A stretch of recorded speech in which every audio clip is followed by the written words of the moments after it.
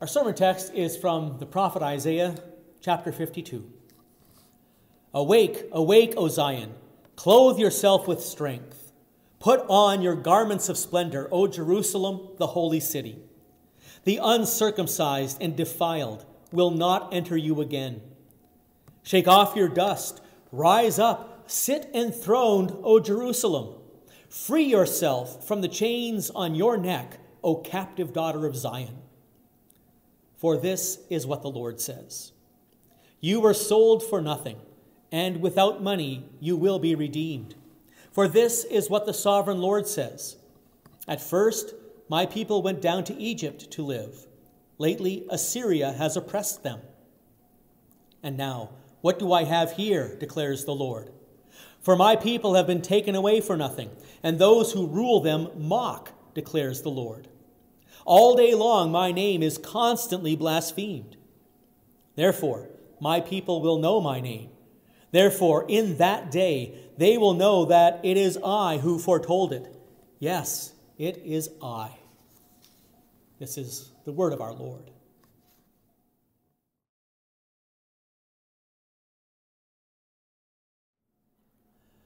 My dear friends in Christ, Egypt, Assyria, Babylon, Persia, Greece, Rome. The great tales of these great empires from the ancient world fill the pages and pages of history books. But in these history books on the ancient civilizations, you'll rarely find more than a page or two at most devoted to the kingdom of Israel. And that's because, from an earthly point of view, Israel really never amounted to that much. Now, yes, they had some power when King David and King Solomon ruled over them, but by and large, for most of its history, Israel was just a powerless pawn in the hands of those mighty ancient empires. And that's something that Isaiah mentions in our text. Speaking on behalf of the Lord, Isaiah says to the Jews, "You were sold for nothing. At first, my people went down to Egypt to live. Lately, Assyria has oppressed them. For my people have been taken away for nothing, and those who rule them mock." As most of us know, Israel toiled under Egyptian slavery for hundreds of years. But then Israel got its freedom. Israel became its own nation. But then after a long time, that nation of Israel split into two countries. The 10 tribes in the north, called Israel, and Judah in the south, its own country, Judah. Now, about 722 BC, this new kingdom of Assyria rose up, and they attacked the northern kingdom of Israel, and they actually destroyed the northern kingdom of Israel in 722 BC. About 20 years later, around 700 BC, during the time of Isaiah the prophet's ministry, the Assyrians also attacked and soundly defeated the armies of that southern kingdom of Judah. But the Assyrian army stopped short of actually attacking the city of Jerusalem. Now, Isaiah again mentions all of this. He describes it by saying that God's people were sold for nothing and have been taken away for nothing. In other words, Israel and Judah, they belonged to the Lord. They were the Lord's own people. But Egypt and Assyria took away the Lord's possession without giving the Lord anything. They stole God's people from God. And to make matters worse, these heathen empires ridiculed the religion of Israel and Judah. That's why Isaiah says, those empires who rule God's people mock the Lord. But the Lord will not tolerate mockery against him. And the Lord will not tolerate heathen empires stealing his possessions. But more than that, much, much more than that, God will not tolerate his own people ignoring him, doubting him, and disobeying him. But that's exactly what the Jews during Isaiah's time were doing. They were worshiping pagan idols instead of worshiping the one true God. They were trusting foreign alliances with those pagan empires for their peace and security, rather than trusting in God for their peace and security. And they were imitating the immorality of the pagans instead of obeying God's God's commandments. Doubting God, ignoring God, disobeying God. This is why the Lord allowed those pagan heathen empires to attack his people and eventually overcome and conquer his people. Now today, in the year 2020, God's people are you and me, all believers in Jesus Christ. We are God's people.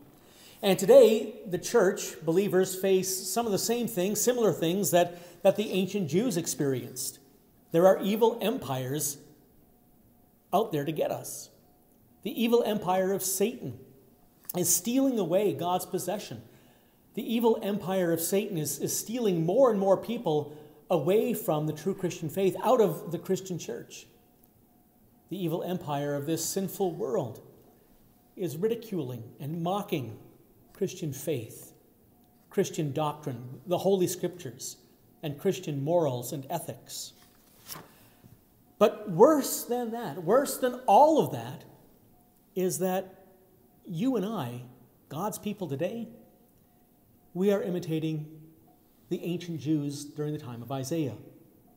We worship false idols. We worship the idols of our money, our leisure time, our political rights, more than we worship, more than we love our God. And we curse and swear more than we used to do because we are just giving ourselves in to the immorality of this wicked world around us. We cheat, we lie, we insult and belittle God's authorities in our home, in our church, and especially in our government. And yes, we trust. We trust our own bank accounts. We trust our own retirement plans. We trust our own abilities, our own cleverness, more than we trust in the Lord to take care of us and watch over us and protect us and provide for us. Now, for all of those sins of ignoring the Lord, doubting the Lord, disobeying the Lord, for all of our sins, we deserve to have the Lord destroy us. The Lord has every right to cut us off from his grace. The Lord has every right to let those empires of Satan and sin and death completely consume us. But as God did for his Old Testament people, the Jews, so God still does for you and me today. God loves us. God cares for us. God provides for us. God protects us. God has promised to be our God. And God never goes back on his promises. God never goes back on his word. Now, getting back to the ancient Jews, God promised them, I will treasure you as my people. And even though when you sin, I will send these evil empires against you to punish you, to conquer you, to destroy you, well, after all that's over, I will pick you back up again. I will restore you and renew you and make you my own again. Now, in our text, Isaiah proclaims one of those promises of restoration that the Lord gave to his Old Testament people, the Jews. Speaking again on behalf of the Lord, Isaiah says to the Jews, Awake, awake, O Zion, clothe yourself with strength, put on your garments of splendor, O Jerusalem, the holy city. Shake off your dust, rise up, sit enthroned, O Jerusalem. Free yourself from the chains on your neck, O captive daughter of Zion. Basically, the Lord was telling his people, be the people I have made you to be. Believe in me as your God and as your Savior. Trust my love for you. And then you will live in purity. Then you will live in prosperity. Then you will live in protection. Then you will live in the splendor of my glory. Then you will be free from your enemies. And then you will never be captives of anyone ever again. Now again, those are some mighty promises that God made to his people, the Jews. Unfortunately, though, and it was very easy for them to do, unfortunately, the Jews missed the point of all those promises. They thought that by using those words that God was using, they thought that God was promising them military might and political power. But we know that's not what God was promising them. All you have to do is look at the rest of the Old Testament. Really, all we have to do is study ancient history. And we know what happened to the Jews. After the Assyrian Empire fell, the Jews weren't free. Well, the Babylonian Empire took its place quickly, and actually it was the Babylonians who destroyed Jerusalem in 586 BC. And that Babylonian Empire, well, it fell pretty quickly to the Persians. And the Persians came. And even though they were nicer to the Jews, they still ruled over Judah, and the Holy Land. Well, the Persian Empire also quickly fell to Alexander the Great and his conquering Greek armies, and then the Holy Land, Judah, fell under Greek control. And then, a few years later, a few decades later, the Romans controlled the Holy Land. So, God's people were never really free. There were a few years when Israel was a little bit independent, but during that time, from Isaiah to the birth of Christ, the Israelites, the Jews, they never really possessed any real political power. And something similar is very true to this day. God never intended his church to have political power. Now, I know there are some students of history out there who might say, well, during the Middle Ages, the outward organization of the church, they were the most powerful institution in Europe for almost 1,000 years. The church certainly had power then. And that's true. And it's also true in America today that any politician who wants to get elected has to appeal to the Christian vote, has to say something that the Christians like so that he will not irritate them, that he will gain them over so he can win election. But the purpose of the church, the God-given purpose of the church, is never to practice political sway and influence. The glory of the church is not wealth, influence, and power. No, the glory of the church is God's grace. The glory of the church is the forgiveness of sins, purchased and won by the holy, precious blood of Jesus Christ, our Savior. The glory of the church is that God blessed us with the status of being his chosen people. And the glory of the church is for us to imitate Christ in serving other people with humble acts of kindness and love and charity. And the glory of the church is that good news that by God's grace alone, through the Holy Spirit's gift of faith in Christ alone, we are looking forward to a kingdom not of this world. We are awaiting a heavenly, glorious, splendorous kingdom forever and ever. But as we wait in this world, as we wait in lowliness and in humility and often in oppression, we have hope.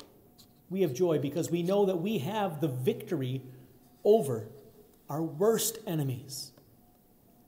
And we know who those enemies are. Those enemies are all so familiar. Those enemies constantly attack our faith and our well-being.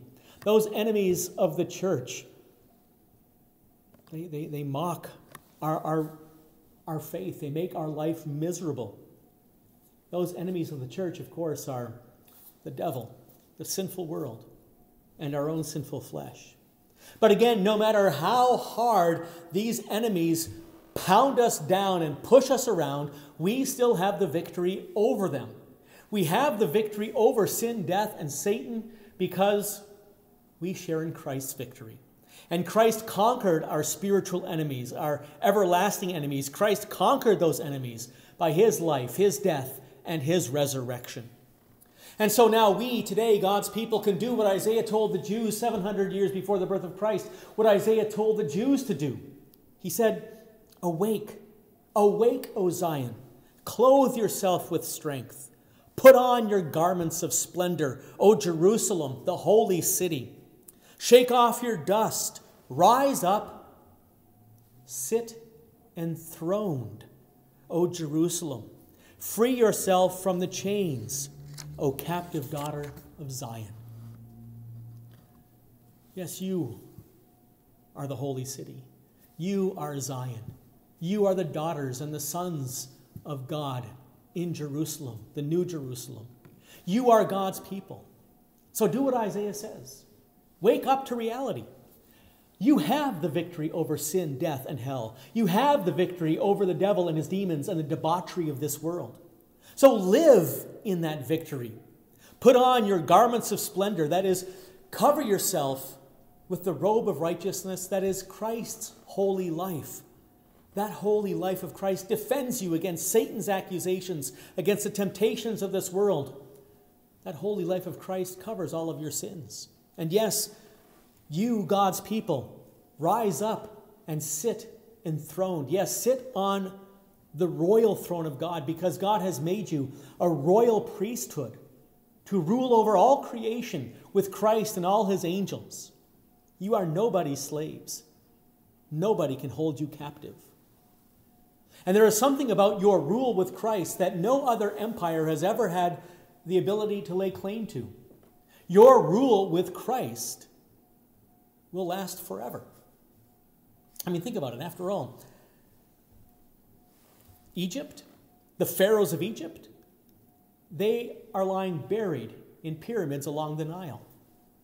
The glories and the civilization of the Babylonians and the Assyrians and the Persians, all those glories, all those now ruins, lie underneath the sand in Turkey and Iraq and Iran. Alexander the Great's empire split up after his death and quickly disintegrated, almost as quickly as it rose to power. And all those Roman emperors, all those great Caesars, well, they now stand as lifeless statues in European museums. But one ancient kingdom still exists, and it has existed since the beginning of time. One kingdom has stood the test of time, and one kingdom still has its citizens spread all over the world. One kingdom will rule forever and ever. And this kingdom is the Holy Christian Church. This kingdom is the rule of Jesus Christ. This kingdom, this is the New Jerusalem, whose streets are paved with gold. And so the golden rule, that is, those who live in the kingdom of Christ, in the kingdom of heaven, where the streets are paved with gold, they will rule over all creation with Christ their King. And their rule, that is actually our rule, our victory, our triumph over sin and devil and death, our golden rule will last forever and ever. And it'll never fade away, because Isaiah tells us the uncircumcised, that is, the people who are not God's people, the uncircumcised and the defiled, the wicked, they will not enter this kingdom. That is, no evil, no sin, no death, no doubts, no unbelief will ever walk those golden streets of heaven.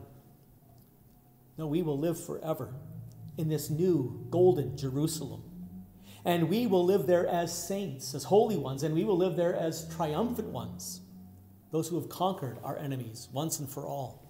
Yes, in the new Jerusalem of heaven, the golden rule. And we who are dressed in robes of splendor, garments of splendor, we will rule with Christ our King forever and ever. Amen. And now may the peace of God, which transcends all understanding, guard your hearts and minds in Christ Jesus our Lord. Amen.